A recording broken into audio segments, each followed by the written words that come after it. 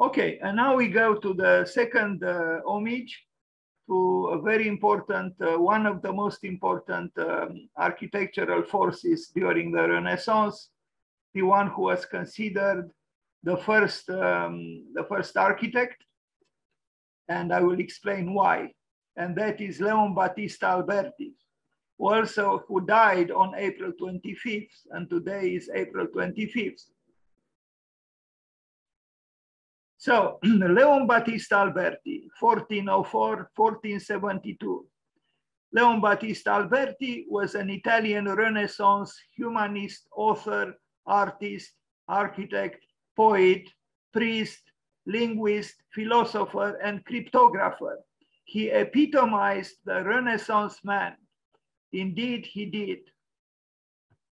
Although he's often characterized exclusively as an architect, as James Beck has observed, to single out one of Leon Battista's fields over others as somehow functionally independent and self-sufficient is of no help at all to any effort to characterize Alberti's extensive explorations in the fine arts.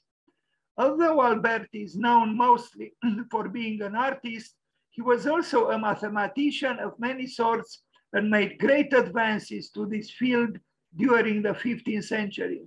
His two most important buildings are the churches of San Sebastiano, 1460, and Sant'Andrea, both in Mantua, and we are going to see them. This was the man, this formidable creator, who announced the Renaissance in very convincing ways, and who epitomized indeed the formidable creative impetus of those giants of human spirit: Alberti, Raphael, Michelangelo, Leonardo, Brunelleschi, and so on. Facade of Santa Maria Novella. I will show another presentation with my own photographs with his works in Florence and Mantua. But now this is just an aide-memoire of his most important buildings, perhaps his only buildings. The facade of Santa Maria Novella in Florence, he just did the facade of the building is right near the train station. We are going to see it in detail further on. A beautiful Renaissance facade showing the complexity, the sensitivity, the sensibilities of Leon Battista Alberti. Great work. And again, those who doubt the value of ornament should think twice, because most major works in architecture cannot distance themselves from ornament. And in this case, it is obvious.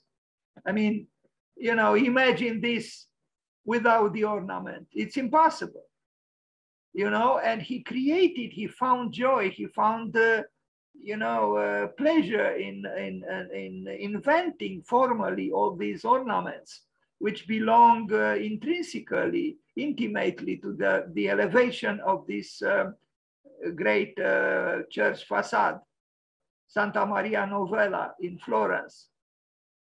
This in itself is a creation, you know, just what happens here in the center, you know, this circle.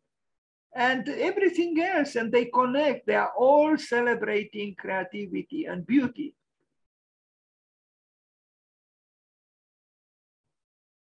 So this is in Florence, Santa Maria Novella, the main, the elevation of this church. Now Palazzo Rucellai from 1446, 1440, I don't know what that's 5 is there, it shouldn't be after 6 anyway. It's a palace. He also, from what I read, he only worked on the elevation here and not on the whole building. This is also in Florence. So again, we are talking about Leon Battista Alberti. We had seen Santa Maria del Fiore. We are seeing now Santa Maria Novella, sorry. We are seeing now Palazzo Rucellai. There is also a chapel across the street from this, and we are going to see it also in Florence.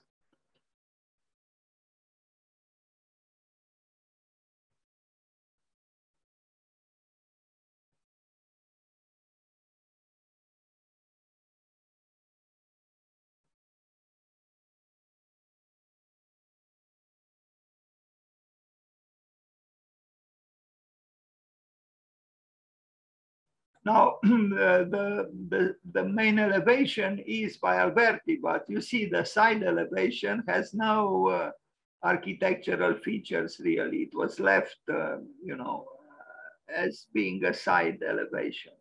What can we say?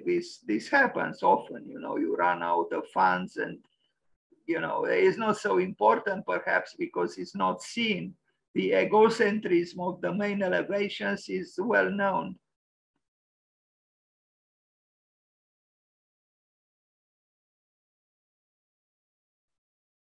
So this is Palazzo Rucellai in Florence, and we'll see also the Rucellai Palace.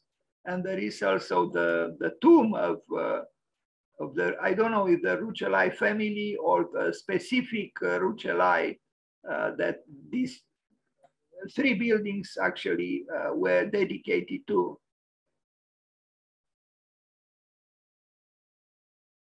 Here again, we see the importance of ornament.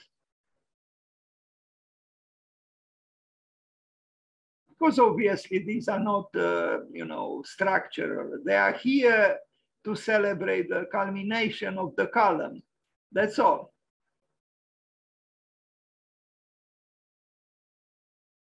Here is the chapel, the Rucellai chapel. Now it's some kind of when I visited, there was a, you know, a store for, I don't know, sneakers, sports shoes. We are going to look further to these buildings in the second presentation. Interesting what is happening here. I don't know, the building, I don't know if it was, the elevation was done intentionally like this, eroded on the edge, or in time this building was built and then some things had been, you know, damaged. It's rather strange, but when you see this, you understand it's mainly the skin, an elevation. This is the chapel. I don't know what that iceberg is. When I was there, it was something else.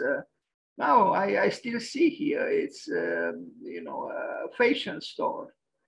I seem to see clothes and whatever. But in Alberti's time, there was no glass here, obviously. So this was like a loggia, actually. Not a chapel, a loggia. I like, again, these graphic, you know, interventions on the facade of the building. And they are mysterious in a way. And what is their function? What do they say? What is the raison d'etre? What is the narrative?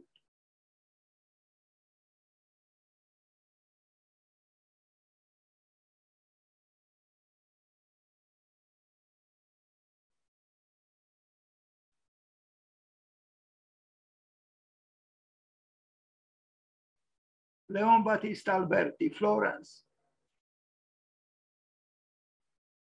Now, Cappella Rucellai, there is a Cappella Rucellai. Sorry, what we looked at before was the loggia that became a store lately, but the Cappella Rucellai is where someone from the family or a certain Rucellai is buried, is here, is this. The church was not built by Alberti, so this San Pancrazio was not built by him. He just built the chapel where the sepulchre is. And by now we know a little bit about Alberti. When we look at this, you know, it does look like Alberti's sensitivity. He was a very cultured man, a man of letters, a man of many hats, so to speak. And, you know, the complexity of his talents and his spirit are shown in his architectural work as well. He even wrote literature, fantastic literature, a very, very interesting man, Alberti. And the reason he's considered the first architect is because until him, we had, for example, Brunelleschi, but Brunelleschi was still a man of the building site. He was not working at the drafting board distant from the building site. He was on the building site. That's why when I visited San Lorenzo in Florence, a PhD in philosophy, a young man, very kind and cultured, told me Alberti was the first architect and Brunelleschi was the last carpenter, because it was the transition between the medieval time to the Renaissance. And Brunelleschi, yes, he announced the Renaissance, but he still belonged in a way to the, to those guilds of craftsmen that characterized the Middle Ages.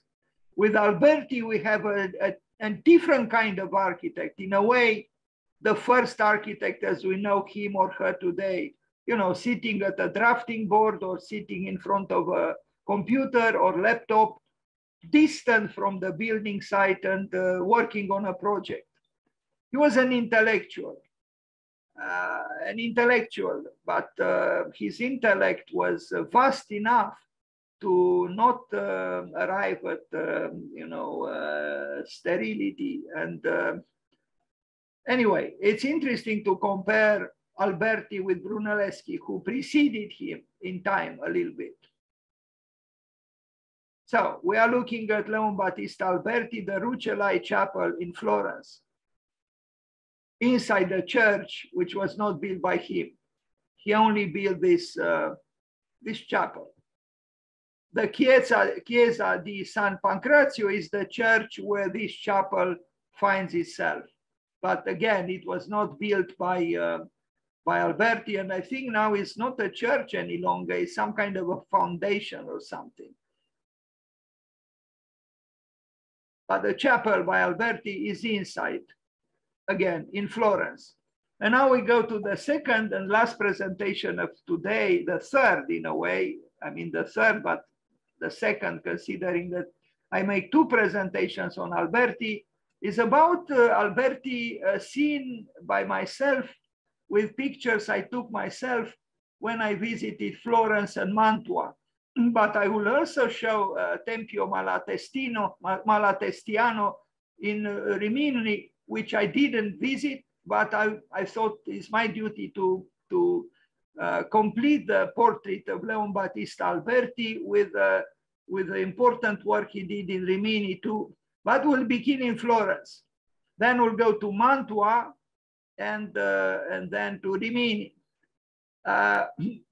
Again, these are pictures that I took when I visited some years ago Florence, and I am in the vicinity of Santa Maria Novella. We already saw the facade. And this also, I think he also worked on this enclosure. Here I photographed some shop windows which are right across the narrow corridor, the narrow street from the church. And you can even see here at the top the reflection of the church, of the walls of the church, or the enclosure of the building site, the site of the church. In the I was intrigued by the dialectics between fashion, modernity, and the reflection of the church or spirit. And this is the main facade, the western facade of the church, Santa Maria Novella, that was designed by Alberti, Leon Battista Alberti in Florence. The building is right across the street from the train station in Florence. So if you arrive in Florence by train or by plane, and from the airport you take a train and you arrive in this train station, and right across the street is this important work by Alberti. I mean, look just at this corner, the complexity of this corner. To me, I could write easily an essay just about what I see in this picture, because there are interesting things happening here. Usually the corner is the most assertive part of the building, but is also the most vulnerable. And he seems to say this because exactly at the corner, he in a way sabotages the so-called normalcy of the corner going like this. So he enters into the corner and diminishes its assertiveness. This is an interesting subject, and even Mies van der Rohe, the Seagram building, and usually the corner is indeed a critical moment, a critical part of any building. Of any building which takes itself seriously and aspires towards being architecture. I mean, just these small details of the facade of this church that Alberti designed inspire me. Yes, it's about beauty, it's about equilibrium, it's about balance, it's about harmony. Renaissance searched for this, for harmony. Now we saw already this facade, the Rucellai building, and its facade, which was built by Alberti. We saw the loggia, which became a store lately. I like black and white pictures more than colored ones, and some of my better pictures are those in black and white, actually. Here again, I was intrigued by fashion because, yes, it's a different world. You know, we have the world of ephemerality, exemplified by fashion, and then we have the world of permanent values, in as much as we can say, permanent, because nothing is truly permanent. But, religion or spirit is supposed to address, the eternal, if possible. Fashion, on the other hand, is concerned with what is transitory, ephemeral, circumstantial, which passes away. And they complement each other. And I think Charles Baudelaire, the great French painter, was right when he said, art has two halves. One half speaks about the eternal, the immutable, the permanent, and the other half about the transitory, the ephemeral, the circumstantial. I would agree. Here you will see an interesting picture, which I was happy to make, with an egg sitting rather precariously on a head. I mean, it's not a real head, but the head of an artificial head, so to speak. You'll see it. Here it is.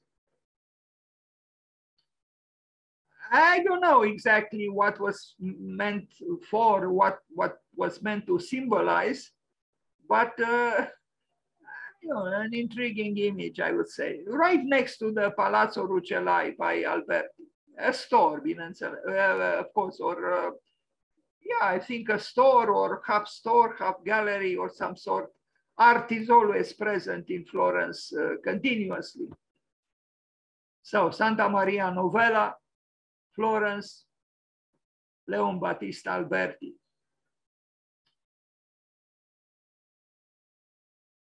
'15th century. Again, discrete ornaments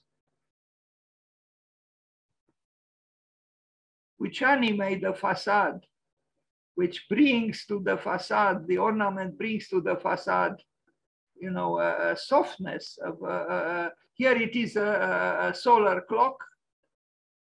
And I don't know if this was built by Alberti. The solar clock is also present. I mean, an angel holds the solar clock, at that most incredible cathedral from the Middle Ages, the Chartres Cathedral in France. And I would say the measurement of the passage of time, in this way seems to be a little bit to assert man beyond the limits of what the religion might be willing to ascribe to him. Anyway, Santa Maria Novella, Florence, Leon Battista Alberti. The vehicles had nothing to do with Leon Battista Alberti, but these are pictures I took. Now, I took the bus from not far away from Santa Maria Novella towards Mantua to see two important works by Alberti there. And this is a picture taken from the bus. And yes, the silhouette of Mantua is unreal. It's, you know, it's like in a science fiction movie. So Mantua is seen through the front glass of the bus. And here I am in front of you know, Sant'Andrea in Mantua, maybe the most important work by Alberti. Unfortunately, when I was there, as you can see, the elevation was receiving restoration, so I couldn't. But anyway, it can be found with countless pictures on the web. What disturbed me here is that the building by the Renaissance great architect Alberti enters rather violently in the older, you know, tower, a medieval tower here, and with any regard with you know, creating a space of transition. So you can see on the web what I mean better, because here, because of the scaffolding, you cannot see. But the purity of what I'm trying to say is the purity of the main elevation, the western elevation of this important church by Alberti, sacrifices the vicinity of this older tower, you know, less famous, but you know, just because it was older, and I think it would have deserved a little more respect. I am not, you know, in any way trying to diminish the greatness of Alberti. Quite the opposite. I am paying homage to him now, but sometimes I am puzzled by certain things. You see here, and if you remove the scaffolding, you see that the elevation of the building crashes into some windows here. I mean, it blocks them off. There is no, you know, delicate, you know, handling of the relationship between the older tower and the new building. The interior is admirable. I had to go twice because when I went first, it was some kind of a lunchtime and it was closed. This is just the space in front of the entrance doors. It was locked, but I came back and then I was able to enter the building. Alberti, Sant'Andrea in Mantua.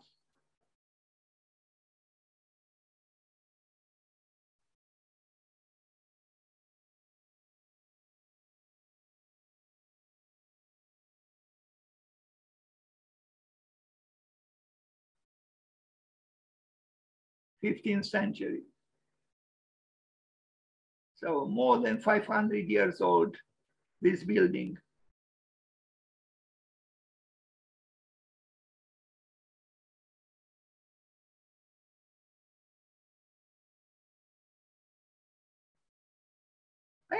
I always like scaffolding because they are expressions of, you know, the process of becoming. And I like them because of it. Now I am in front of the other building in Mantua, which is, I like it very much. It's smaller, but it has this classical, it's almost temple-like. And not so much the campanile, but you know, the main elevation of the building. I understood these two stairs had been added later. This is San Sebastiano, also in Mantua, by Leon Battista Alberti. Because I was unable to enter the Sant'Andrea, the large church, you know, I decided to visit this smaller work and then come back later to, and we are going to see the interior of Sant'Andrea as well. This was a poster in front of the church when I visited it of this famous contemporary Chinese, you know, enfant terrible artist, Ai Weiwei, an interesting artist and architect as well. This is the plan of the Tempio di San Sebastiano. So it's considered a temple, not a church.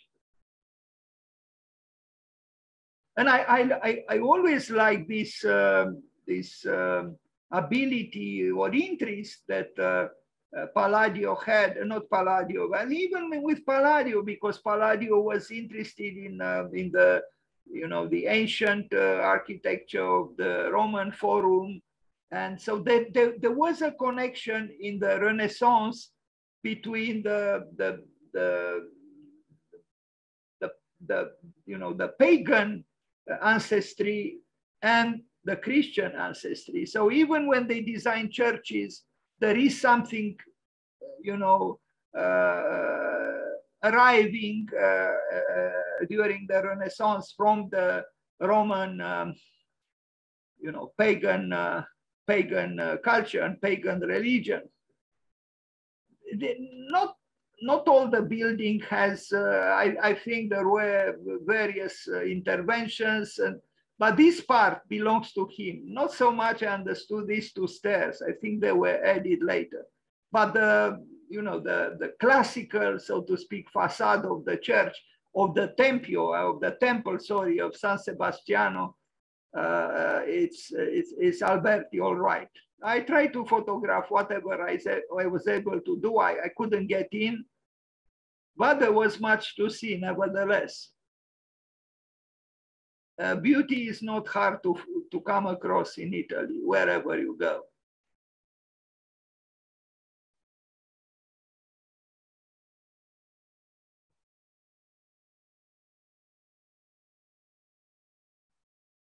Back to, no, not yet. I thought I came back to, I thought it was the space in front of the entrance in Sant'Andrea, but I was wrong. I used my camera in various modes because I had some time to kill, so to speak, and I was intrigued by this building. I also like the tectonics of, of these bricks. So this is Tempio di San Sebastiano in Mantua by Alberti.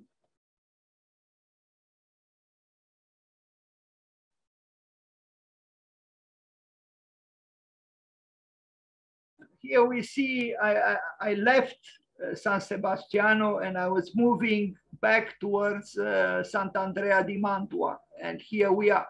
Here is the elevation with the scaffolding. So I was moving in its direction. Getting closer and closer. There are other interesting architectures around it. It's not just, this is Sant'Andrea, this is the main facade of Sant'Andrea, but there are also here other interesting architectures that I know nothing about, like these, but they are not less impressive, I would say. Probably from the Middle Ages.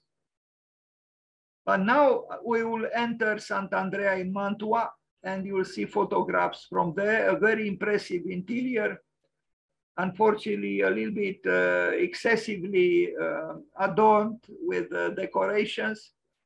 I do advocate ornaments, but not decorations, and not as excessively as they actually displayed in Sant'Andrea. But I don't think it was him who designed those, and they must have been later additions. But in the meantime, I love these graffitis, Ti amo, Diego. These were, these are graffitis on the panels protecting the building site, and they are signs of life. They are signs of love. They are signs of being young, maybe irresponsible. It's okay. It's okay, again, ti amo. Ti amo, because what would life be without love? Nothing. So from 2015, another ti amo. Okay, so this is the church, but also with housing around it. I took many pictures because I was fascinated by the hybridity of everything. And now, well, this is the interior. I got inside in the large, very large church, Sant'Andrea, very impressive in terms of space and light and structure, less impressive, in my opinion, in terms of ornamentation, which seemed to be, to me, a little bit disturbing because of its excesses.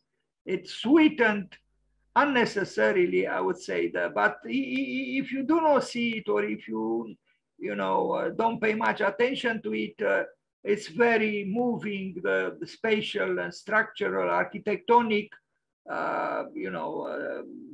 seriousness and force of this building. It's this that turns me off, but I'm sure these do not belong, they didn't belong to Alberti. They were additions later on. You see, it's just too much. It's too much, and rather heterogeneous ornamentations. Not, in my opinion, I could be wrong. This is what I feel and think. But the building is great. It's great, and it has all the characteristics of a very harmonious, impressive architectural mountain, I felt like saying, although it's not a mountain. But the ornaments, the decorations leave me cold, or worse, they make me a little bit worried. Yeah, I feel these were added. The magnificence of the architecture should have been spared of all these rather heterogeneous ornaments, which they don't show the same unity of spirit like the building. The building is formidable. It's truly one of the best, in my opinion, churches of the Renaissance. Leon Battista Alberti in Mantua.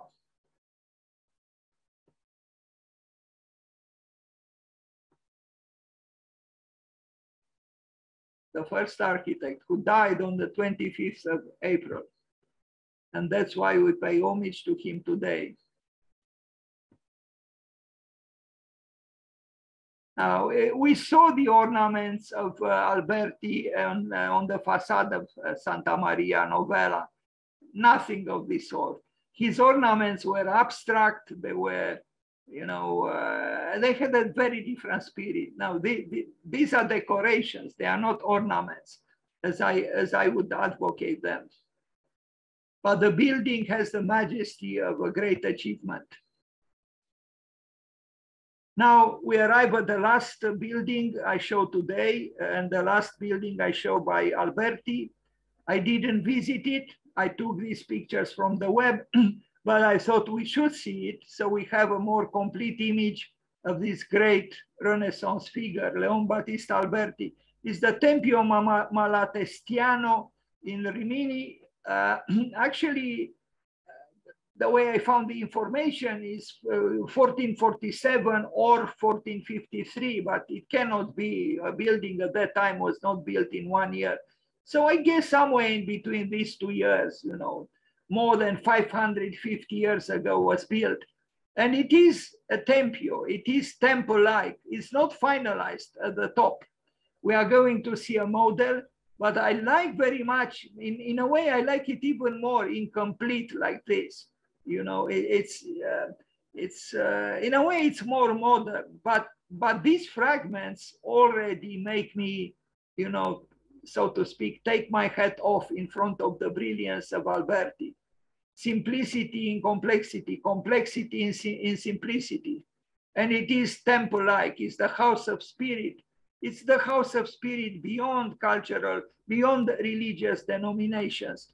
This is the plan and the longitudinal section.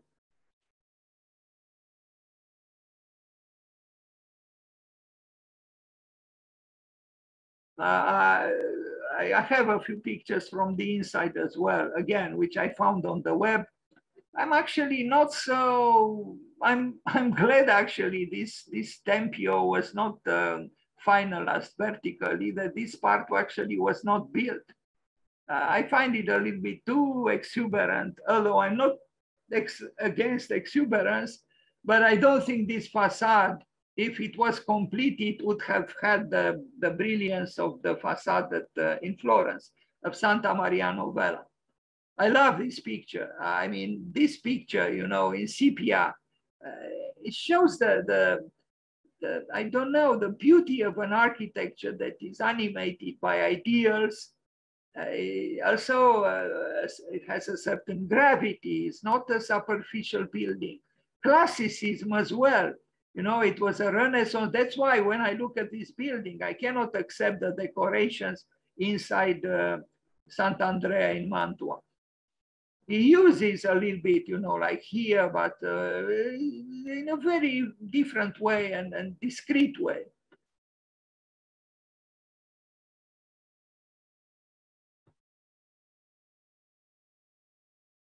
Now, there were interventions here too, I'm sure, in time. You know, we look at only at suggestions of what was then 550 years ago.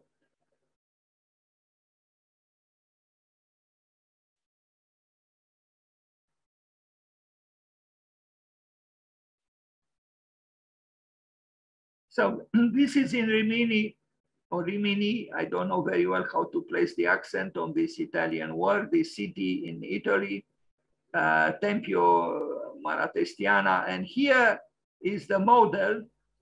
I don't know if this model came to us. I don't think so. I think it's a more, you know, recent model based on the drawings that came down to us. I don't know what to say, you know, I like it more as it is now and not finalized without this, you know, rather inflamed top. But yes, I like it like this.